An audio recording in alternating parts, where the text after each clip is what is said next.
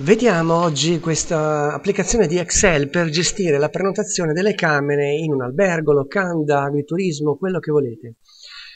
Questo progetto è stato fatto da me quest'estate su un forum come risposta a una richiesta specifica, insomma, poi l'ho perfezionato e ci ho giocato un po' attorno. Allora, qui si tratta di imparare un po' la tecnica della formattazione condizionale. Andiamo subito a selezionare per esempio la prima riga, qui dall'1 al 30, questo è il mese di settembre, e facciamo clic su formattazione condizionale, giusto per renderci conto di che cosa parliamo. Allora, la formattazione condizionale è una funzione che è accessibile dalla sezione Home, qui del barra multifunzione di Excel 2010, e gestisci regole. L'ultima voce, vedete, definisce una formula attraverso la quale si determina se il colore di sfondo della cella deve essere bianco oppure rosso. Allora, naturalmente quando è falso, qui c'è una modifica regola, ecco, vedete, utilizza una formula per determinare le celle formattarie, semplicemente qui la formula è uguale falso e il colore si può scegliere, si può cambiare un altro colore naturalmente, ed è applicato a tutta la riga. Il problema qual è? Che, cioè a tutte le righe in sostanza. Allora, praticamente si deve creare una macro che in base a quello che si inserisce qui nelle prime tre colonne, cioè la data di partenza della prenotazione, di decorrenza, quindi la data in cui entra il cliente e la data di uscita, cioè che lascia la camera, quindi dall'al, questo per intervallo di date, viene verificato da una macro ogni volta che si modificano queste tre colonne. In base a che cosa? Alle camere che sono inserite nella colonna e appunto al riferimento di camera che è nella prima, nella A.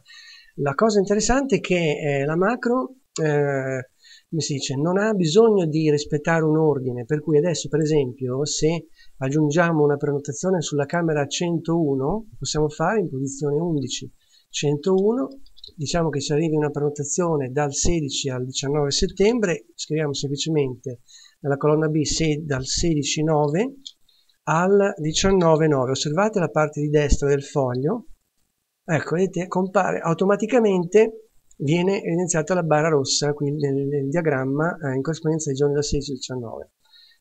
Poi però, quindi non ho necessità di rispettare un ordine predefinito qui, in queste colonne qua. Naturalmente questo risultato non è possibile farlo con le funzioni cerca se, cerca verticale, eccetera, occorre per forza una macro. Ora in questo video diventerebbe troppo lungo spiegarvi come fare, però vediamo se riusciamo a farvi vedere, ecco, i due passaggi chiave. Vediamo, allora, nel Visual Basic, quindi ci addentriamo un po' per i tecnici. Nel modulo 1 ci sono praticamente due funzioni, due sob-routine, la cerca prenotazione e la applica formattazione. La applica formattazione, partiamo da qui, vedete, non fa altro che applicare la formattazione condizionale, questa che sto evidenziando è l'istruzione chiave, a che cosa? A un'intera riga per volta. La riga che viene definita, lo vedremo tra un attimo, cioè viene praticamente attivata questa routine ogni volta che scatta l'evento change sul foglio. E infatti l'evento change qui sul foglio 1, il worksheet change, vedete, una routine predefinita di Excel, naturalmente mi esclude il caso in cui non ci siano camere o sia inferiore a 2 il valore delle camere nella colonna E. E poi naturalmente mi considera soltanto le prime tre variazioni, diciamo, alle prime tre colonne, cioè A, B e C. In sostanza, se l'utente va ad aggiungere qui o cancella delle prenotazioni, allora scatta il resto del codice, altrimenti esce, perché sennò si va in loop, cioè si va a fare questo change è molto delicato, questo routine, perché scatta ogni qualvolta a meno che non si modifichi la proprietà ricalcolo automatico, lo si porta in manuale, ma comunque. Allora, praticamente in sostanza, quando scatta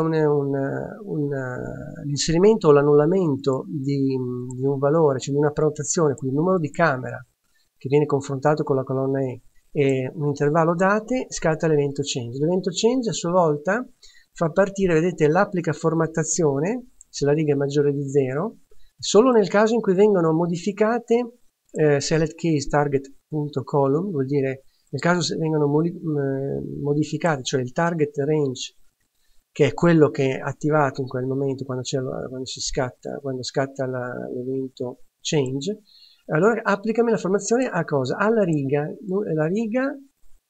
La variabile riga viene determinato praticamente ecco, vedi, da questo loop, da j uguale 2 tu ultima camera, cioè praticamente mi cicla da 101 a 410 e mi va a cercare qual è la riga che corrisponde, cioè che corrisponde a questa espressione, cioè la cella in J5, quindi il numero di camere deve essere uguale a quello che io ho indicato in target row 1, cioè qua nella colonna A. In sostanza, quando inserisco qua una prenotazione relativa alla camera, per esempio 101, dal 16 al 19, lui va a cercare qua qual è la riga sarà la 2 in questo caso, e quindi applica la formazione condizionale alla riga 2. Poi per ogni giorno determina, torniamo alla riga, alla routine applica formattazione.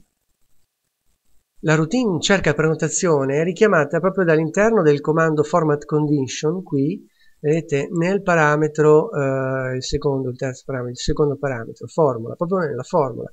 Praticamente la prenotazione prende due parametri, il numero di camera e la data di oggi, cioè la data di oggi sarebbe la data di tutto, cioè vedi, ciclo è dentro un ciclo, quindi la data è di volta in volta l'1 settembre, il 2 settembre, il 3 settembre, quindi per ciascuna data, perché questi sono campi data, vengono formattati solo come numero del giorno, ma dentro c'è un valore data, quindi per ogni data viene effettuato il confronto. Allora, ed è qui nella routine cerca prenotazione. Se il valore di cella che sta nella colonna A, cioè nella prenotazione, è uguale alla camera e contemporaneamente la data di oggi, che è 1 settembre, 2 settembre, eccetera, è maggiore o uguale della prima data di prenotazione, la data di entrata, e contemporaneamente è anche minore o uguale della data di uscita, allora il right value uguale true. Praticamente imposta la funzione cerca prenotazione a vero e lo porta qui nella formula che abbiamo visto prima, che era uguale a false default. Essendo vero, vedete, viene ridefinito il colore anche qui da codice, vbred, quindi viene messo a rosso quando l'espressione è vera. Se invece voglio modificare la prenotazione di una camera, per esempio la 301, che era stata prenotata dal 4 all'8 settembre, mi giunge una modifica e il cliente se ne va 2 giorni prima, quindi anziché l'8 va via il 6, modifico semplicemente la data nella colonna C, vedete il grafico si accorcia. Se voglio eliminare invece proprio l'intera prenotazione, per esempio la prenotazione relativa alla camera 102 dall'1 al 3 settembre, è opportuno non eliminare subito il numero di camera qui, altrimenti non funziona. Allora eliminiamo subito solo le date e scompare. Dopodiché si può eliminare la data e sovrascriverla con un'altra. Per esempio, non so, se abbiamo una prenotazione relativa a un'altra camera, inseriamo qui, ad esempio 207, dal 29 settembre al 30 settembre. Vedete, si dovrebbero accendere gli ultimi due, eccoli qua, gli ultimi quadratini rossi. Ok,